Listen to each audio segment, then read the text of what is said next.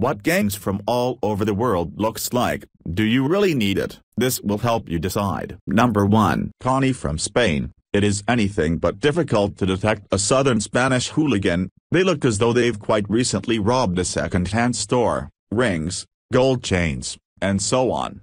Number 2. Ned from Scotland. Neds live in the poorer zones of Scottish rural areas. Dissimilar to their English partners, these respectable men are exceptionally forceful and they can drink colossal measures of liquor with almost no impact. Number 3. Racaille from France. Racaille, as genuine Frenchmen, have a faultless style. They incline toward Lacoste, wear Lacoste belt packs, and believe that the stature of style is pants tucked into socks. Number 4. White trash from USA. Low-class individuals are frequently called white junk.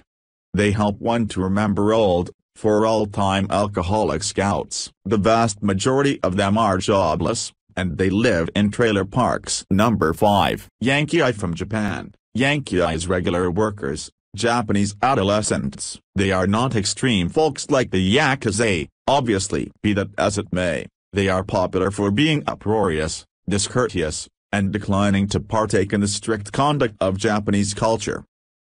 Many thanks for watching.